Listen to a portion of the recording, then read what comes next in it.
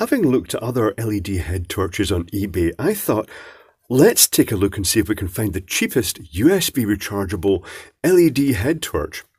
And the one I found has strangely doubled in price since, not because it's good though. Super bright waterproof head torch headlight LED USB rechargeable headlamp fish. Common keywords. It says US $8.69. The price I paid from the same listing was $4.49, so it's pretty much doubled in price. They are available if you look at I'll provide a link, and then you can follow it until you find them. They're available quite cheaply. I wouldn't spend more than $5 on one, even if you buy one at all, because they're not very good for a reason I shall show you. I mean, everything's there. A lot of design has gone into it, but it's just crap. So here's the little unit. It's very small, and you think, well, that's quite good. It's nice and compact. It comes with a little head strap and a charging lead. The packaging was pre-crushed, but that happens. You can't really hold that against it. Oh, I should mention.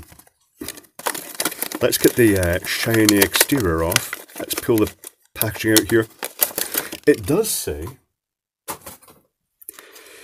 SOS press 4 seconds. You can press that for as long as you want. Hopefully it's not a real SOS situation because it doesn't happen.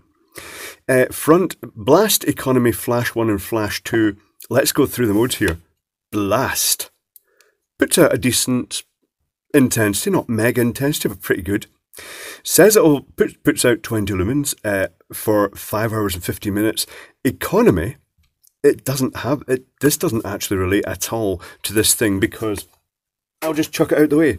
The next press goes to red, and it's interesting because the red LEDs are actually underneath the phosphor, which is quite neat. So it's got full intensity, red, alternately flashing, white, white, red, red, white, white, red, red. That is it. That's all you're going to get. The headband, let's stick the headband on. No, let's not. I actually bought 2 of these. Well, I'll stick it on, but I can tell you in advance that I have tested my huge bonds.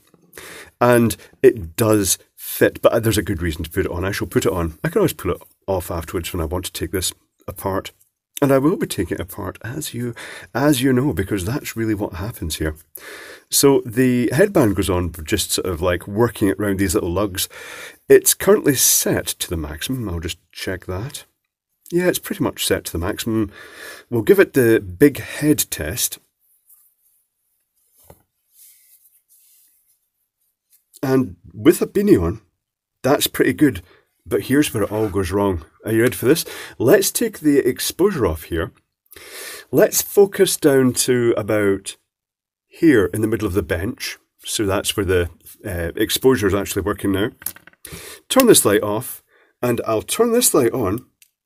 And this is me looking directly at my fingers right now. Can you see the light? Hold on. What if I bring my fingers down here and I tilt my head forward so my eyes are like at the top of the glasses and the light is just barely approaching the fingers now?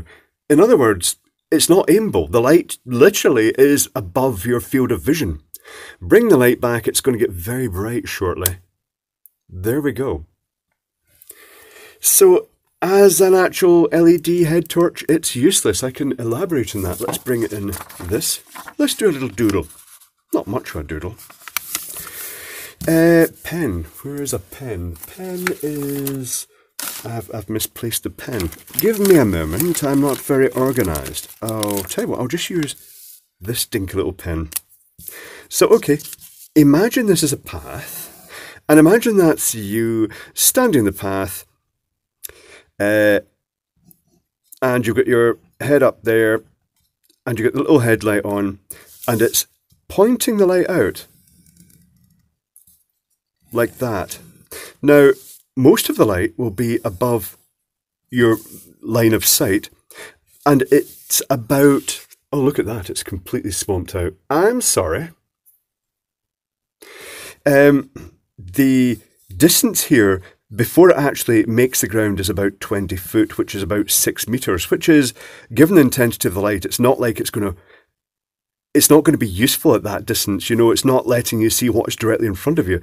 It's just, I don't know the purpose of this light. I really do not know what was going through their mind when they decided to fire the light straight ahead. Because if you look at other lights, like for instance, my current favourite, which is this little dinky one, It's angleable. It's got the USB rechargeable. Well, the angleability is the main thing. This one might have been useful if it was angleable.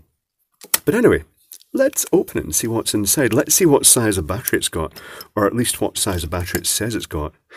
I'm guessing the front unscrews. What does that reveal? That reveals the cob, which looks a lot smaller when you take that big lens off. That lens is pretty impressive. Notice if I zoom down in this, it's an interesting cob actually. But it's just the cob on its own, it's not got the circuitry. The intensity is all over the place now I've done that. If you look at the cob, actually let's bring the cob up and we'll focus on it here. Is that going to work? If you look at the cob, you can see it's got the white LEDs, well the blue emitters under the phosphor around the outside, and it's got the red in the middle. Now if I turn it on, you can see the outer ring. Can you see the outer ring? Not really. And the red inner ring. That's ultimately it. The red LEDs, there's about 5 of them, will not stimulate the phosphor because they're too long a wavelength. The phosphor has to be stimulated by a shorter wavelength. Does anything else come out here? Just that cob, that's it. Right, let's take the back off. I may need to use a thinner screwdriver for this. Let's use this one. So hopefully they made up for this. Can they make up for it with anything? This light originally appeared in a listing for another light, and it was one of the cheapos that's used to actually pack out the listing and make it look as though things are a lot cheaper. The cell's not bad looking. Here's the circuit board. Is the circuit board held in by screws? Yes, it is. I won't just prise it out then. There's the rubber housing, which just actually folds around it. So the only solid bit here is the plastic front and the plastic back with a rubber gasket. That's quite interesting. I mean, it looks as though a lot of design has gone into this. It's just that they've just kind of not really done it too well. That LED, oh, that LED does come through. It sits on a little ledge. It comes through like this. Can I get this battery out just to see if there's anything printed on it? If there is anything printed on it, it has no protection. The other one did have protection. Do I have anything soft that I can gently spudge this out with without... Oh, you know what? Did you see that?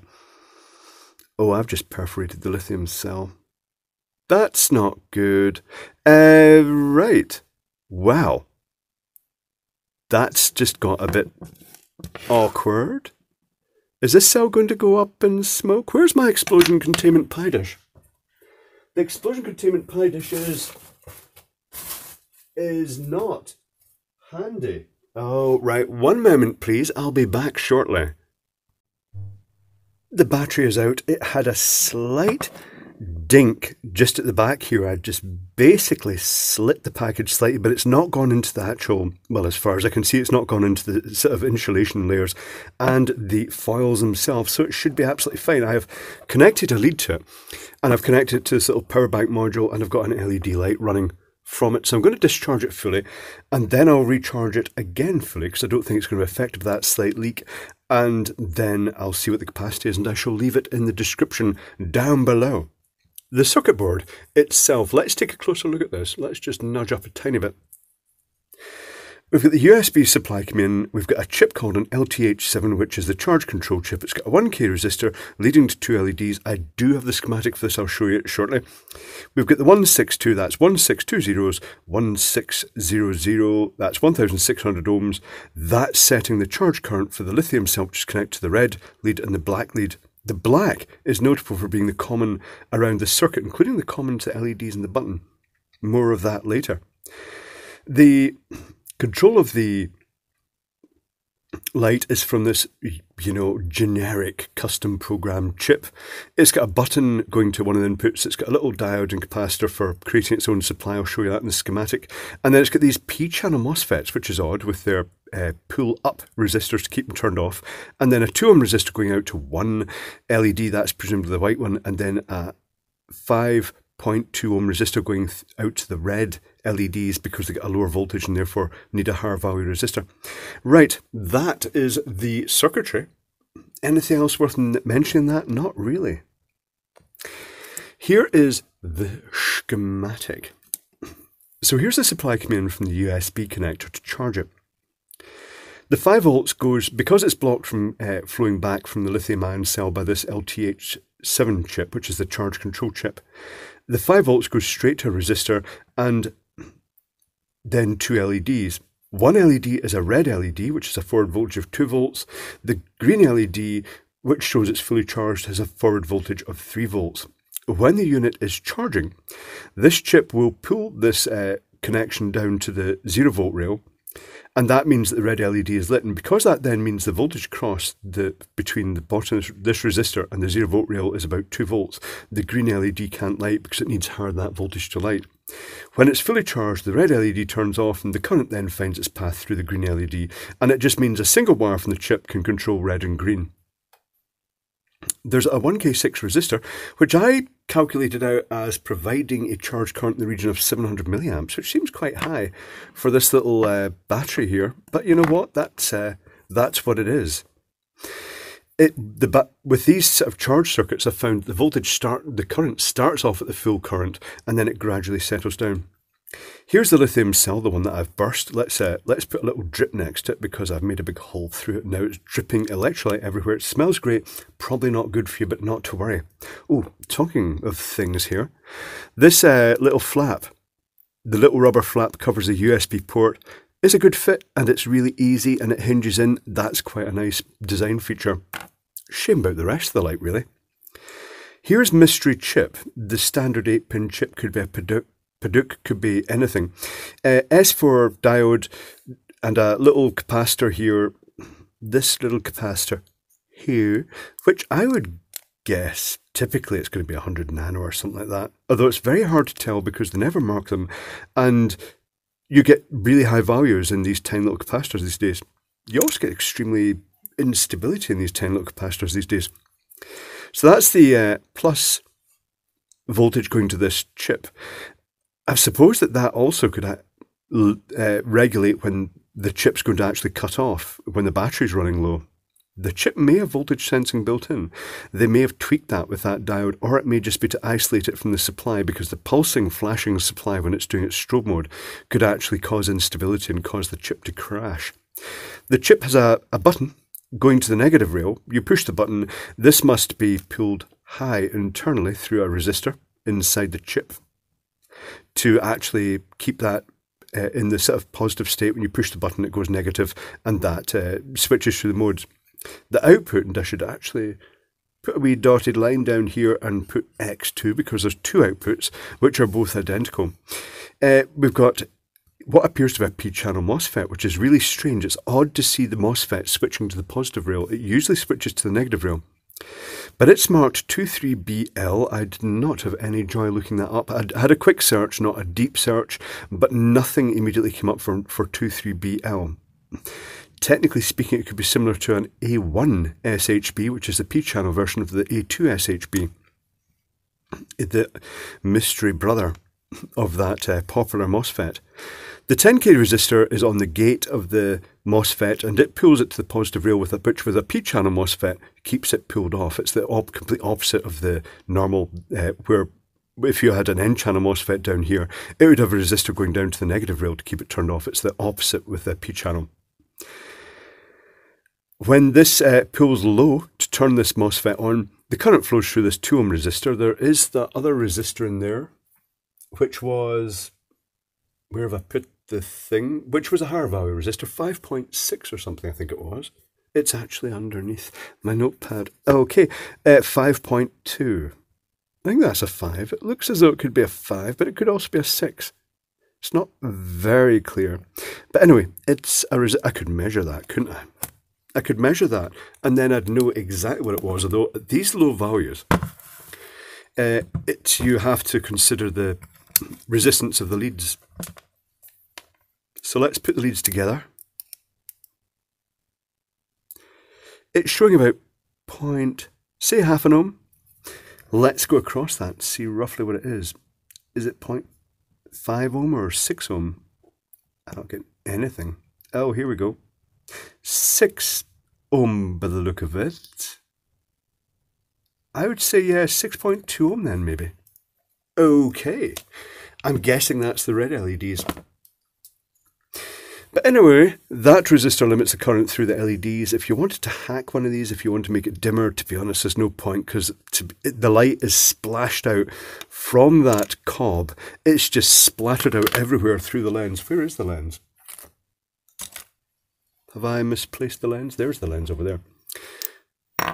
This plastic lens really splashes it, focuses it, makes it look quite big, but it just splatters the light out everywhere and makes it completely useless, to be honest. Maybe these would find use, particularly if it's got the white mode and it's got the red mode. Maybe it would find use on a bike, but it's got the headband. If it clipped onto a bike, you could use it in white mode at the front of the bike, although it's going to just splash light everywhere, which might be a good thing for visibility. And on the rear, it could be the red mode, which just splashes light in all directions again, which again would be good for visibility. Maybe that's the pedigree of this light. But there we have it. It's otherwise nicely designed, but altogether it's just a pile of crap. It's not suitable for use as a head torch, unless there's some specialist application that involves lighting lots of stuff above your head. It's very strange. It's a shame almost, because it's been so well designed. The case is nice. The battery seems as though it's going to have a good capacity when I've tested it. The circuit board is nicely enough designed. It's an interesting cob array with the dual LEDs in it, the white on the outside and the red on the inside. How many chips are there? 1, 2, 3, 4, 5, 6, 8 white on the outside, 5 red on the inside. It's just, it's strange that, you know, it's just... it's kind of pointless, because it lacks that one thing that would have made it so useful, and that's the ability to angle it down on the headband a bit. I suppose that if you had one of these and you were having problems with that, you could put a bit of foam or something at the top here so it did actually angle it down a bit when you were wearing it in normal use. I'm not sure how that comfortable that would be. But there we go. eBay's cheapest LED head torch is cheap for a reason.